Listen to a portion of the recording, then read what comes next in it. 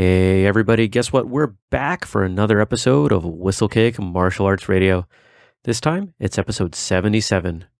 And as many of you already know, this is the only place to hear the best conversations about the martial arts, like today's show about handling recovery and rehabilitation with your martial arts training. I'm the founder here at Whistlekick, but I'm better known as your host, Jeremy Lesniak. Whistlekick, if you don't know, makes the world's best sparring gear and excellent apparel and accessories for practitioners and fans of traditional martial arts. I'd like to welcome our new listeners and thank all of you that are listening again. If you're not familiar with our products, you can learn more or buy over at whistlekick.com. All of our past podcast episodes, show notes, and a lot more are on a whole different website, and that's whistlekickmartialartsradio.com. Now, from either site, you can sign up for our great newsletter, and you should, because we offer exclusive content, discounts, and all that to subscribers. And it's also the only place to find out who's coming up as a guest on the show. Now, like I said, today's episode is going to cover recovery and rehabilitation with respect to your martial arts training. Now, let's be honest. Injuries happen. If you've been training in the martial arts for any length of time, you've probably gotten hurt. Now, whether it's from not blocking, as most of my instructors would have said, taking a shot that was a little bit too hard or placed where maybe it wasn't intended, or maybe it's from some kind of overuse or something like that, you're probably going to get hurt. At the very least, you're going to get sore. If you're never getting sore, you're probably not training hard enough. Let's be real there, right?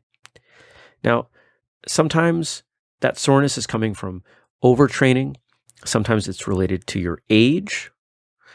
Sometimes it's poor movement patterns, differences in your body. If you are carrying around more weight, if you're an overweight person, you're going to deal with some things that a lighter weight person won't deal with. Now, some people, and this does still seem to be pretty persistent in the martial arts, will tell you just to train through it. And I'm here to tell you that that is not the best idea. And we're going to cover why as we get a little bit deeper into this. But, that's really an old school attitude. And anyone that knows me as a martial artist knows that I'm a traditionalist. I love deep stances. I love the approach of what a lot of people would call old school martial arts. But I think that with new science, with new understanding of the way the body works, I think we can become not only better people and less injury prone, but better martial artists because we understand the body much better than we did 100 or so years ago when most of the martial arts that we're practicing were being developed. If you consider other physical pursuits, sports mostly, they embrace modern science with respect to the body and recovery and rehabilitation and all that. And as martial artists, we don't do that. And I'm not saying that you don't. I'm not saying that your martial arts school does not. And if you do, great, you're ahead of the curve. But I believe that the more we can look at things this way, the more that we can approach martial arts training and recovery with an eye open to what modern science is telling us, I think we can become better practitioners and we can push our art and our place within the martial arts world forward. And I think that's a good thing. Now, before we get into any specifics, I need to be really honest and throw a disclaimer out here. I'm not a doctor. I have absolutely no formal medical training. And the majority of what I'm going to tell you today comes from personal experience with my own injuries, some of which are things that I dealt with for years. The rest of it comes from personal research, and I'm constantly researching how all this stuff fits together, all these pieces. Those of you that know me or have listened to many of the shows know that martial arts is not the only thing that I do. I'm a martial artist. I'm engaged in CrossFit.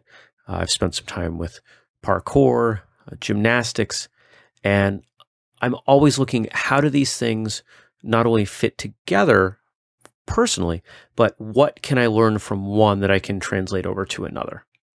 So remember, I'm not a doctor.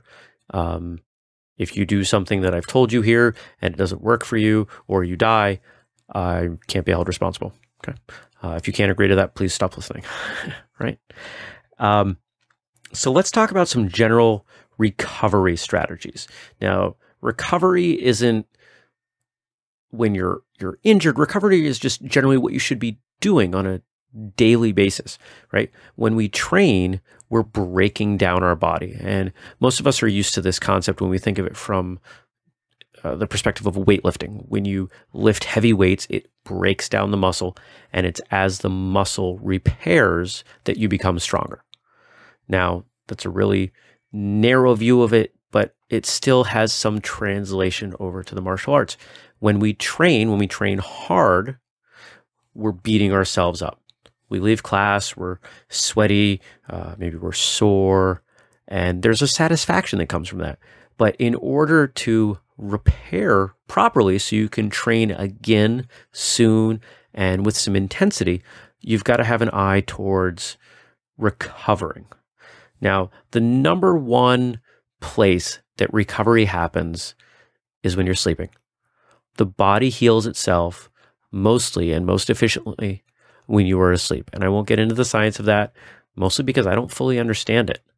But I know it is true. I've done enough research to know that it is true. And if you think about your own life, yeah, it's what happens.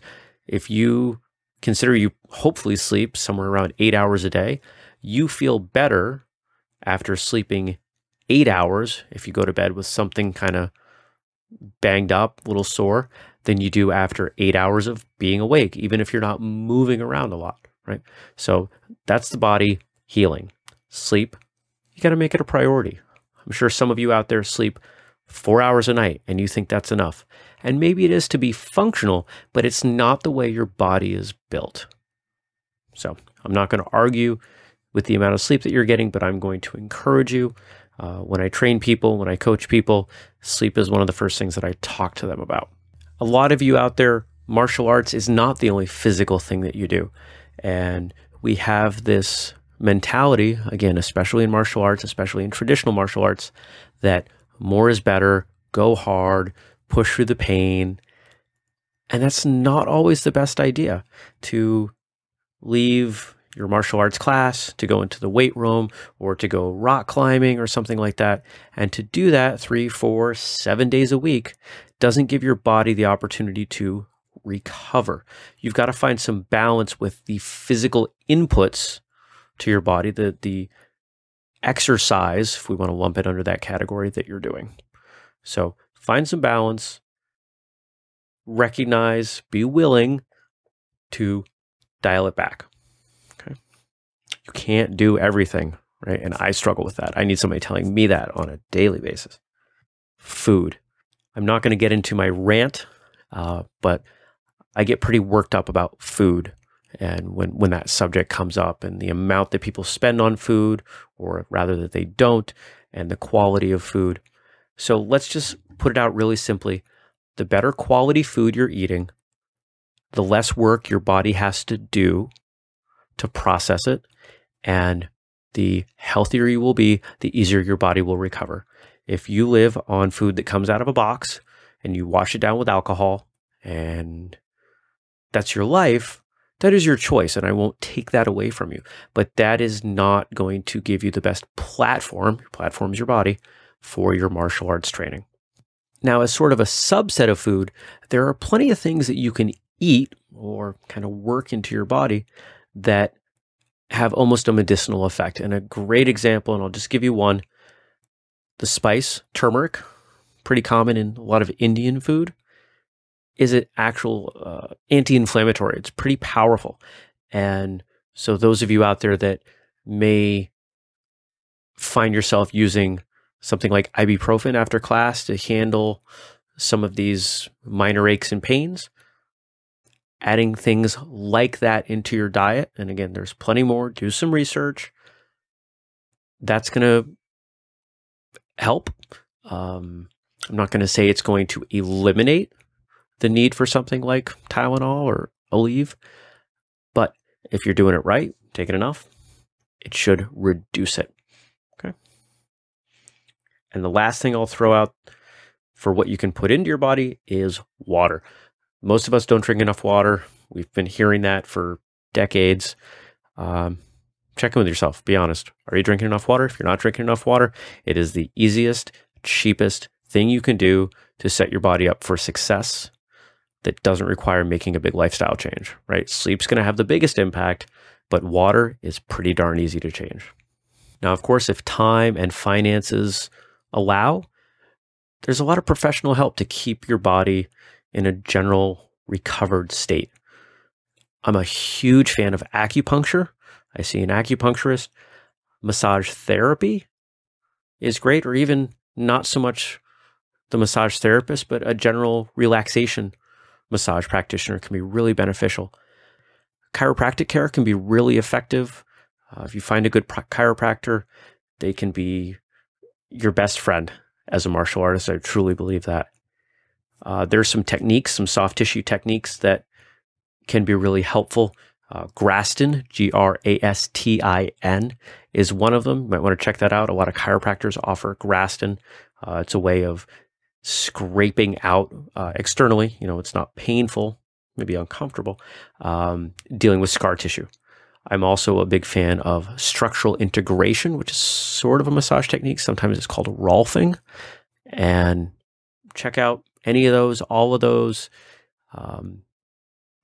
I have all of those done on at least a monthly basis. And it's huge. It's hugely important to my body.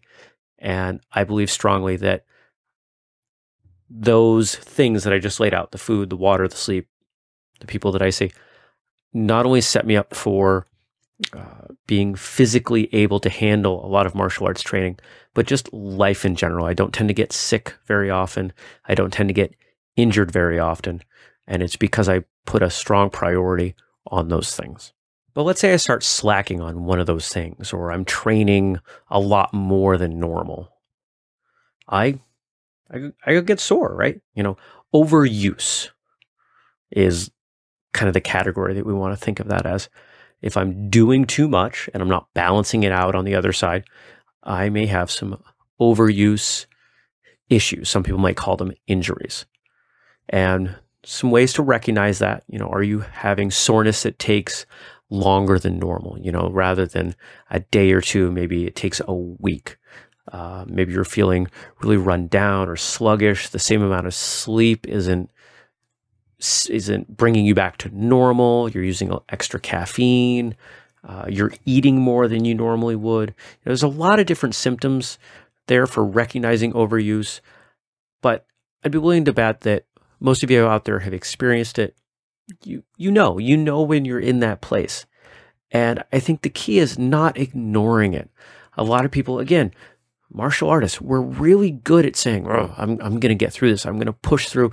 We've got that commitment. We've got that drive instilled in us as white belts. And we don't like to take a step back very often. But this is where it's really important. When I talked about recovery, I used the word balance, and I feel really strongly that balance is a great way to think of it, especially as martial artists. We're taught to keep our balance in our stances. We're taught to balance our various techniques when we're in a self-defense or a sparring situation, so we're not relying on one thing too much and giving our opponent an advantage. Whatever it is, balance is pretty core to what we do as martial artists. And all of the strategies for dealing with overuse really involve bringing things back into balance. So the first thing to do is accept that the things that you're doing for your general day-to-day recovery have not been enough. If what you're doing for recovery is adequate to balance out your training, you will not experience overuse. Okay. Now, there may not be enough hours in the day, and you've got to be honest with that. You've got to be honest with yourself. So accept that, take a step back, and the first thing to do is be willing to take a break. Take a day off, take a week off, take a month off. There were several years where I was taking the month of August off. I think I've mentioned that on the show before. And as I look back, I'm okay with having done that. It was really important for me, but I know at the time I felt really anxious about it because I love martial arts, but I was feeling a little burnt out. My overuse was just as much mental as it was physical at that point. But I knew those several years when I came back in September, man, I was all over it. I was pumped to be back. I was excited, and my training went so much better. So don't be afraid. Take a little bit of time off. You probably want to talk with your instructor, whether it's because you're going to take some time off or because you're feeling like that's not going to do it, or you're not willing to do that, or you want to try some other strategy. It's important that your instructor or your instructors know what you're going through, because you may need to make some kind of modification to what's going on. If overuse is manifesting itself as a physical thing, your right shoulder is a lot more sticky or sore than it normally is, and maybe you want to dial back what you're doing on the right side of your body. Well, you probably want to tell your instructors so they don't think that you're become suddenly lazy with half of your body. I don't know, but be open with that. And hopefully your instructors are willing to accept that. And if they're not, well, maybe there's a whole other conversation that needs to happen that's outside the scope of this show. Other things you can do dealing with overuse: get some extra sleep. If you're feeling run down and you've been sleeping 8 hours a night, there's no magic formula for 8 hours. In fact, there have been studies done removing people from day-to-day life, putting them in rooms without access to the sun, no windows, and just letting them go about their life and seeing how much do people sleep naturally. Human beings are wired for somewhere around 10 hours of sleep a night. And if you think of other mammals, dogs, cats, how much of the day do they sleep? It's a tremendous amount. Sleep is really what sets us up for success in life. And it should be probably the first. I probably didn't even order these well. I'd say it's the first thing you should do if you're feeling like you're overusing your body. Now, if you're not doing that, or you want to add extra layers, get some better quality food. Take a look at what you're eating. Throw more water in there. Really ramp it up. Be willing to spend a little bit of extra money to get some better food into you. Those professionals that I mentioned back in the recovery section, any one of those extra visits, get another massage, things like that, those are all really, really going to help. And let's take a second. Let's talk about massage, okay? Because I feel like there's this stigma with massage. Massage, I don't want to go see a massage therapist or someone that does massage because, I'm a big tough person and I don't need to spend money to to have someone make me feel good, right? It feels like there's this disconnect for a lot of people. A good massage therapist will leave you feeling like you've just left training. You've worked, you are sore, but you feel accomplished. Some of the worst pain I've ever endured in my life was at the hands of a great massage therapist. But incredibly effective. Good ones understand the body in a way that maybe we don't as martial artists, but we can understand. And I think everybody should spend the time and the money, find a good massage therapist, and see them frequently. Sometimes we experience things that are a little bit beyond overuse. They're beyond getting tired. They fall into the realm of injury. Now, minor injuries could be aches or pains that really go beyond, just a day or two. It's not just something that happened at class and, I clashed shins with somebody. No, we're talking about stuff that continues on more than a few days, and it starts to limit what you can do. It gets in the way of either your training or your life. Maybe you've got reduced range of motion, something like that. And when you get to that point, there's a decision to be made. If you ignore it, it's not going to get better on its own, or it's extremely unlikely. And in fact, it could escalate to something a little bit more severe. So as soon as an injury starts to pop up, that's really the best time to address it. When you're dealing with an injury, the number one thing to do is to figure out what is the source of the problem. Now, if you clash shins with someone and you've got a severe bone bruise, okay, that's pretty obvious. We know what happened there. Maybe you get some shin guards, maybe some Whistlekick shin guards. But if it's something else, your shoulder's not working quite right and it's creating pain when you do a particular movement. Maybe you don't know what started all of that. And there are a couple ways forward here. But again, you've got to figure out what's causing it. And that's often going to require some professional help. Again, whether that's a chiropractor or your great massage therapist that hopefully you've already found, or someone else. Your instructor may be really good at helping you identify these things. But spend the time, figure out what's going on, and start putting together a plan. Talk to your instructor. If you're going to keep training through this, figure out what it is that you're going to stop doing to allow the injury to get better. It doesn't matter what you're doing outside your training. If you keep banging into that problem, if you don't stop the input that's creating the injury, you're wasting time, you're wasting money on trying to heal it outside of your training. Now, I'm going to say something that's probably going to upset a few of you out there.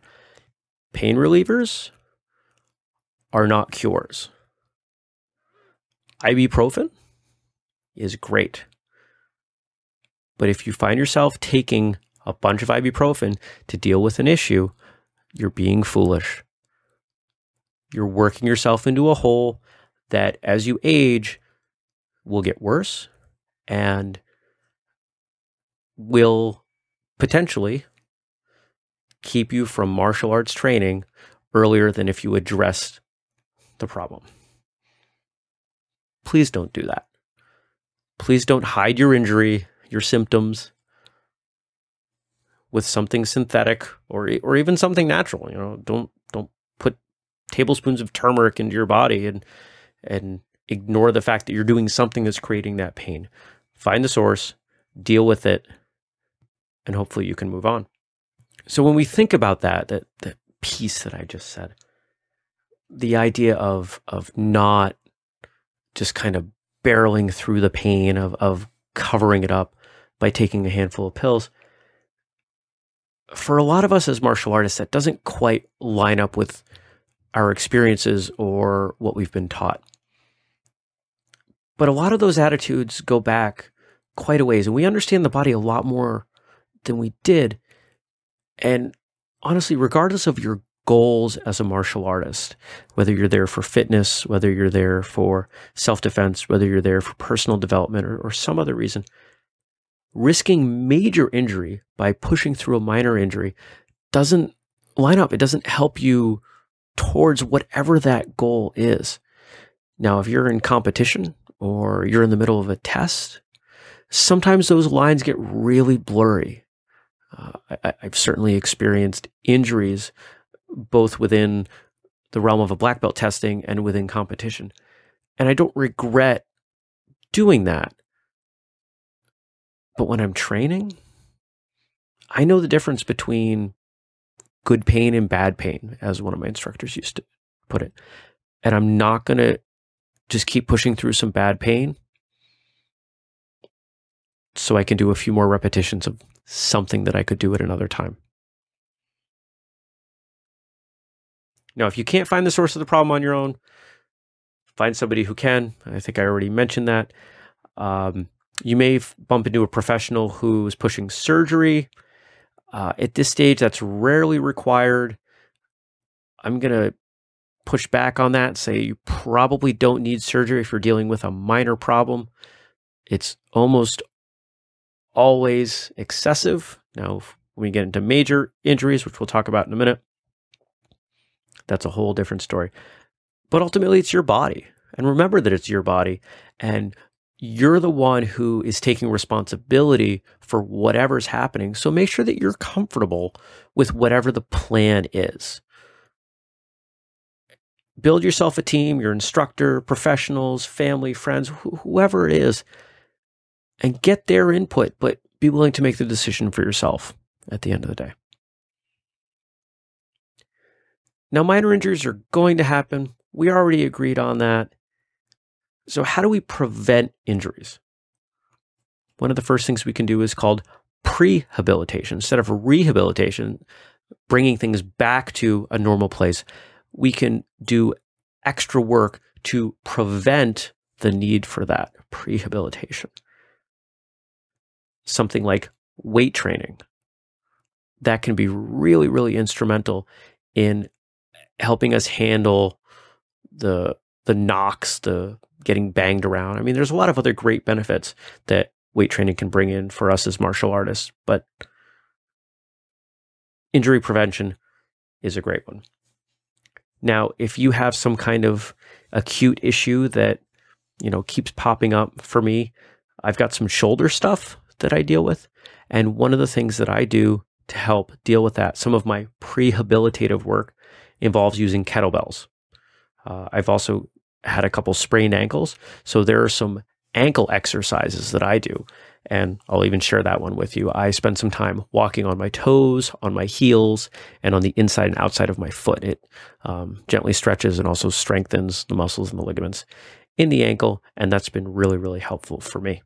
One of the other keys to preventing injury is making sure you're using proper form. And I think I've mentioned this on the show before. One of the things that I see when I travel around is push-up form. As martial artists, we do a lot of push-ups, but most of us seem to do push-ups wrong. Elbows flare out and all kinds of other things. And that's really a bad setup. And I see a lot of rotator cuff surgeries waiting to happen when people are doing push-ups. For the record, how should you be doing push-ups? The easiest thing to think about is your index finger points forward the entire time. Try and keep your elbows closer to your body. So let's talk about major injuries. Now, what's the difference between a major and a minor injury? The minor injury, you could push through it. You can grit your teeth, buckle down, suck it up, a number of other cliches. Major injury, you really can't. You might be able to do other things, but you're not going to be able to force through that pain. Oftentimes, it's not a pain issue. It's a function issue. Now, if you experience some kind of major injury, don't ignore it. Get help right away. That usually means a hospital. I mean, we're not talking about, I sprained my ankle. We're talking about, I collapsed to the floor and it felt like the fire of 1,000 suns in my knee. Okay. That's the kind of stuff you want to go get checked out right away because you don't know. It's not worth the risk. So get some help. Now, injuries in this category rarely just get better. You're going to need some help. You're going to need a doctor. There's probably going to be some physical therapy involved, something like that. And accept that that's part of it. That's part of being a martial artist, is that sometimes these injuries are going to happen and we're going to have to approach that recovery, that healing with the same attention and intention that we would any other aspect of our martial arts training. If you want martial arts to be a lifelong pursuit, you've got to be cautious here. A lot of us are really anxious to get back to our training, but pushing too far, too fast, maybe you're getting back in, you're trying to get in a week or two early, but you might set yourself back weeks or months, or you may end up doing damage that can't be repaired a second time. It's not worth that risk. Again, whatever your goals are as a martial artist, that doesn't line up. Be smart. Of course, this was really a quick look. Actually, this ends up being a little bit longer of a Thursday show than we usually have. Hope that's okay with you guys. As I got into putting together the outline, got a little bit long, but this was some good stuff, and I wanted to make sure that we covered it all. Now, are there common martial arts injuries that you've experienced or people in your training are dealing with and you'd like some advice? Or maybe, you want to share with us what you're doing for recovery, prehabilitation, or you'd like some additional strategies for things that you're experiencing? Or maybe you just have parts of your body that are prone to injury and you want to know how other people might handle it. Best thing to do, shoot us your comments. whether it's on social media. We're on Facebook, Twitter, Pinterest, and Instagram. Username's Whistlekick. Or you can leave us a comment on the website, whistlekickmartialartsradio.com, under this episode 77. And don't forget, you can also find all of our episodes on YouTube, and you can leave a comment on episode 77 there. Hope to hear from some of you. So if you want to be a guest on the show, or maybe you have an idea for a show topic for one of these Thursday episodes, go ahead, let us know. Fill out the form over at whistlekickmartialartsradio.com. Don't forget to subscribe to the newsletter so you can stay up on everything we're doing. And you can learn more about the products that we carry over at whistlekick.com. That's all for today. So until next time, train hard, smile, and have a great day.